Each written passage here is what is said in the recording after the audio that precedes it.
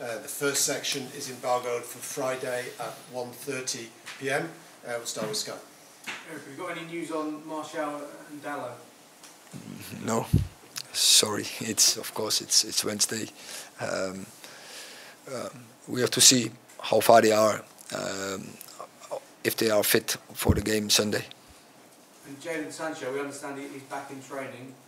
What's the plan with him now? When do you think he may be making a first team return? I can't answer that question. So he's making next step. It's because it's true. Yesterday was for the first time in the team training, but team training is a final training before a game. So we will extend that in the coming days, in the coming week, and then go step by step. Finally, for me, you've got Weghorst in on loan. Do you think you'll be bringing any more players in January? I think as Manchester United, always you have to look for solutions, and always you have to look for better, and that is what we will do. We will be doing our research, and if there are opportunities, we have to go for it. Obviously, you came into the game tonight knowing that there was a risk Casemiro could be suspended for the weekend. Do you, in your mind, have an idea of how you will go about that game with him not available?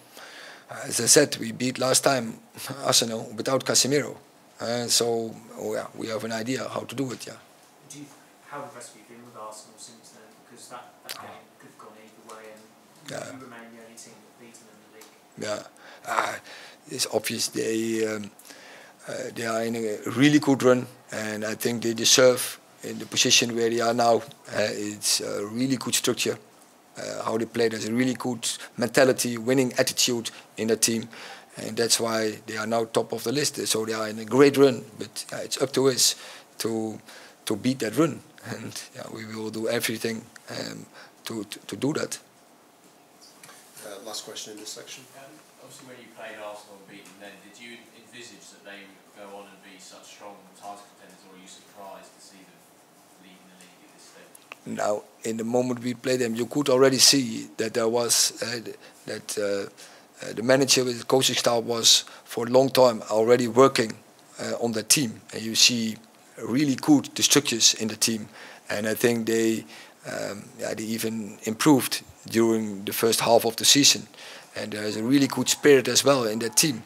So we know what to do. We have to be really good. We need a really good performance. But if we do, I think we have a good chance also to get out of that performance a good result. Okay, we'll now move on to the second.